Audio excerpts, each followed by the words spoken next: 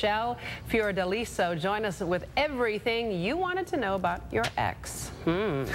Interesting. Hey, Susan Olsen is here from the Brady Bunch to celebrate the 40th anniversary of the Brady Bunch. It was impossible to believe. I can't believe it's been 40 years. Isn't that like startling? I refuse to believe it. It's kind of scary. It seems like just yesterday.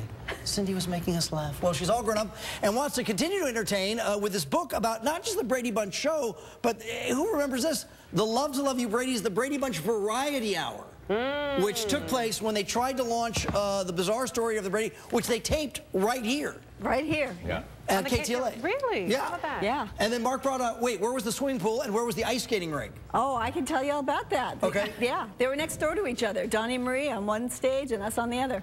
And in thumbing through the book here, it's like tonight, Donnie and Marie, next episode, Tina Turner and Milton Berle. They really put a lot behind this. Yes, they did. There were really great people involved, and they did great work, but somehow you put it all together, and it just...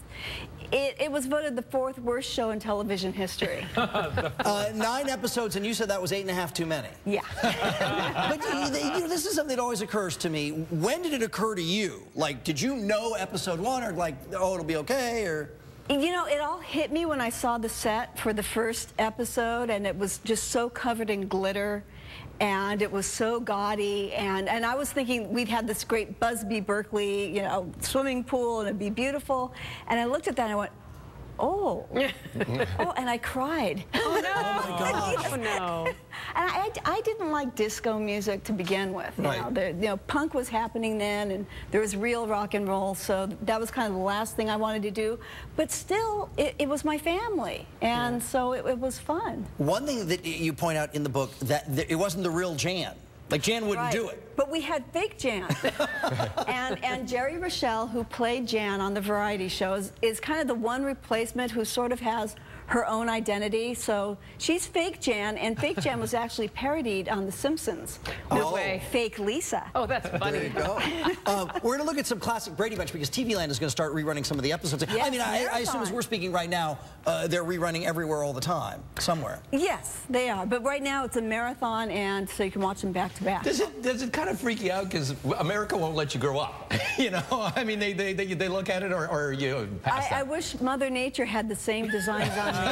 Wouldn't it be nice? Wouldn't it be nice? And I guess it's a question that people wonder about, and it's trying to always find that lightning in a bottle. Why do you think it endures? I really think that it's because all the shows were aimed at making the kids important.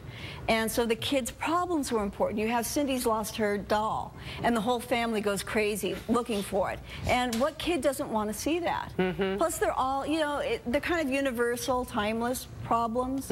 You also write about the protective nature of each other, how the Bradys sort of looked after each other. Yes. And then you say things in the book that you say are okay to say because they really were ultimately revealed by other people in their books earlier on. Right. But you told us something good about Chris that I did not know. We always thought he was wealthy because he was the successful business person. Why is he really rich? Well, I mean, I think he married and divorced well. How about that contributed. There's a book. There's a book right there. I could be wrong, and I'm going to see him Saturday. We're doing something at the, we'll be at the Santa Monica Library at 1 o'clock doing a discussion of the Variety Hour, and I'm going to see him, and maybe he'll kill me for saying that.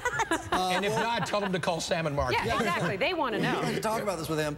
Here's the thing. You can catch classic runs of the Brady Bunch, the regular show. That'll be on TV Land, as well as Susan Olsen's new book, Love to Love You Brady's. There's the book. It is in stores now. Susan, how nice of you to... It's deja vu all over again. Yeah, really. Good to see you. She'll walk the halls of KTLA where it all... Absolutely. You know what? There's been so much mediocre television produced here. It has started... we're proud to continue that tradition. TV. And great TV on occasion. Yes, Great absolutely. TV. Yes. What a delight to see you. Thanks. Thanks. Oh, thank you.